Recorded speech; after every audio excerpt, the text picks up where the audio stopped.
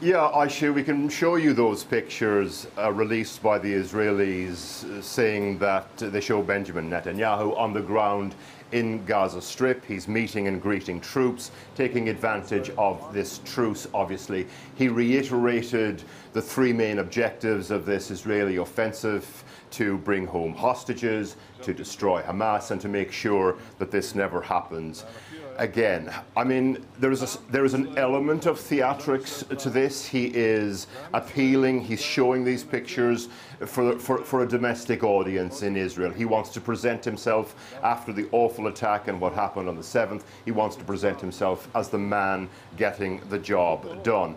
And there is lots of pressure on him domestically, because every day that goes by, every hostage released, Israeli society gets more of an appetite and becomes used to the relief and euphoria of hostages being released. And he really does not want to be the man that Israeli society blames for that stopping.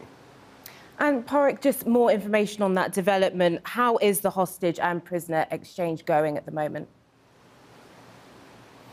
Yes, so far we're not hearing about any delays. It's happening as we speak. It's been confirmed that 14 Israelis and 3 foreign nationals, they have been handed over to the Red Cross and Red Crescent inside Gaza. They're making their way to the Rafah crossing. You may remember that that exchange moment is the really sensitive moment in all of this. So everyone hoping that the day will continue as it did yesterday, as my colleague Minnie Stevenson reports. Holding the hands of Hamas militants, 9-year-old Emily Hand on the left and 12-year-old Hila Soshani, among 17 hostages released by Hamas. After fraught 11th-hour diplomacy and a delay to free them, this cordial-sounding farewell feeling all the more surreal. Bye now. Goodbye. As they wave goodbye to their captors. After 7 weeks held hostage, the relief palpable as 9-year-old Emily is finally reunited with her dad, Thomas. On the night of October the 7th, the Irish-Israeli schoolgirl was at a sleepover when she was kidnapped. At one point, her dad was told his daughter had been killed. They just said, "We found Emily. She's dead." In the Israeli hospital, where some of the hostages are being treated, with many more still being held captive, they choose their words carefully. Happy to say that despite the fact that the harsh conditions they have been under and the experience of captivity, they did not require any emergent medical intervention. While in the West Bank city of Al-Barer, there are moments of joy as the Israelis release 39 Palestinian prisoners.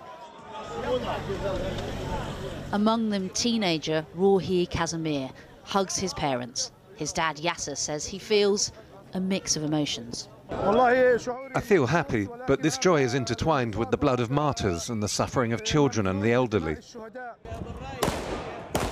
In the West Bank, funerals are held after Palestinian health officials say at least 8 people were killed by Israeli forces. Meanwhile, in Gaza, the temporary truce has allowed the largest delivery of aid since the start of the latest conflict, according to the UN, reaching areas in the north for the first time in a month.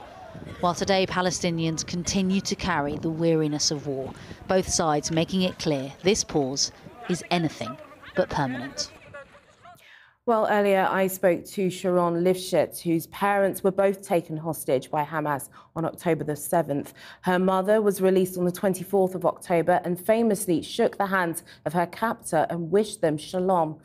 I began by asking Sharon whether she'd received any news about her father, who is still being held by Hamas. One of the hostages that came back actually told us that she saw him alive. So this is the first time we have confirmation that he arrived alive. It's 51 days now, and we finally know that he did arrive alive. So that's great news. Obviously, he is not on the list at the moment. There is a long, long way to go. This is really, really a very fragile moment for everybody on so many levels. It's such a difficult time. When do you hear that someone is on the list or someone's not? How does that process even work?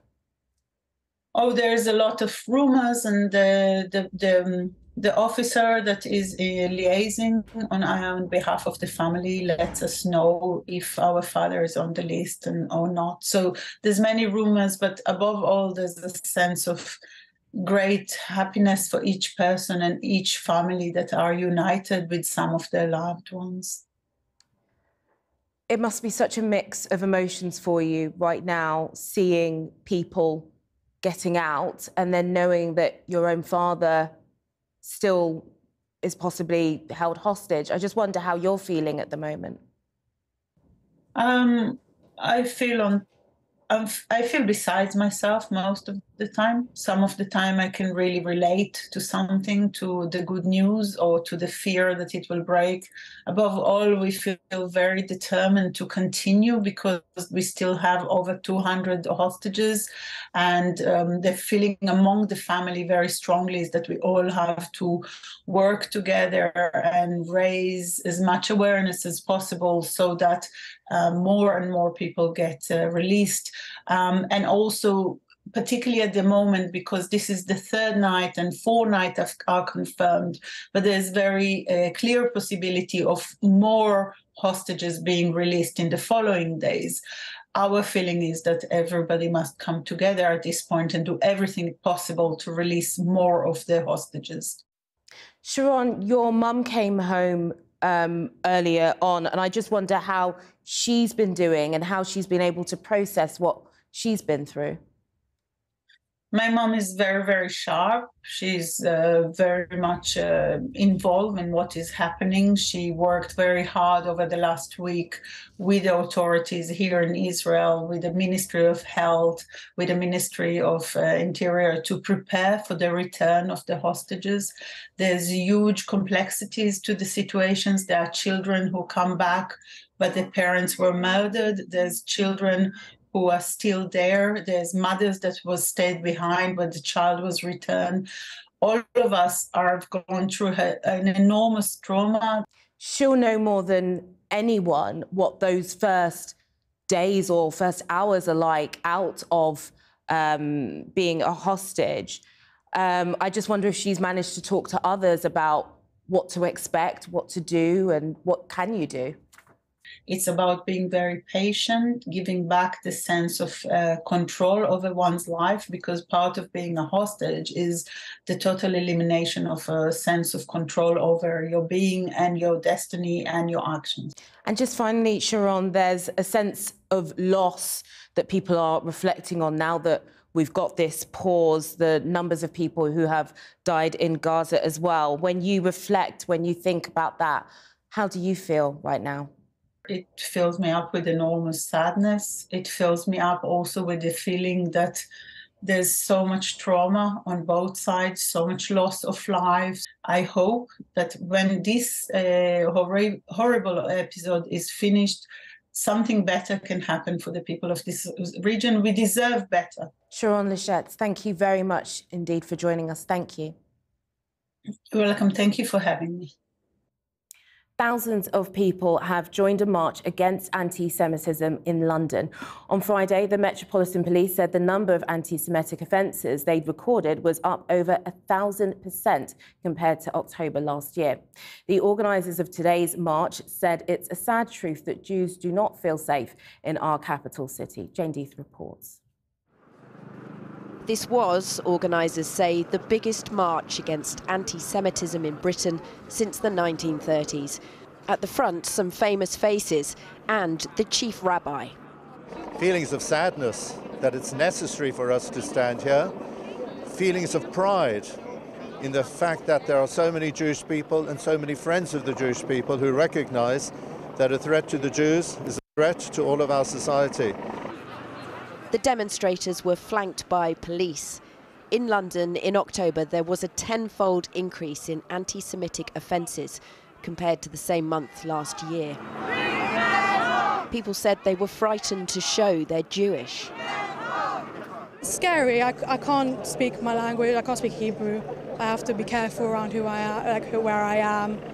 It's not the best feeling, but we have to show support, we have to show that we care.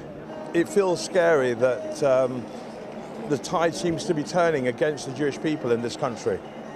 It's all very worrisome because, you know, I'm nearly 80, so I don't like the idea. But I'm going to come here and walk because I think we have to do that. We have to say we exist. Yesterday, pro-Palestinian demonstrators marched through the capital. 18 people were arrested for offences including inciting racial hatred. The campaign against anti-Semitism says anyone who marched alongside them is complicit. Ahead of today's march, some of your communication talked about those who perhaps marched yesterday, calling for support for the Palestinians, as being complicit in anti-Semitism. A lot of people on that march would feel very hurt by that, including Jewish people.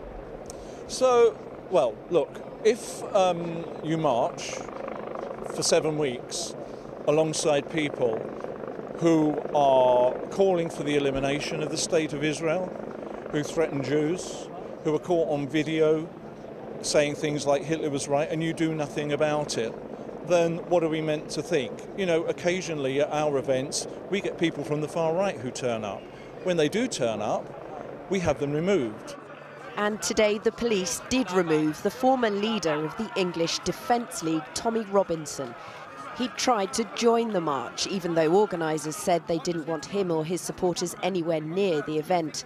The Met said it had arrested a 40-year-old man for refusing to comply with a direction to disperse. Bring them home! Bring them home! The demonstrators continued towards Parliament. The organisers estimate 60,000 people were here, saying no to anti-Semitism.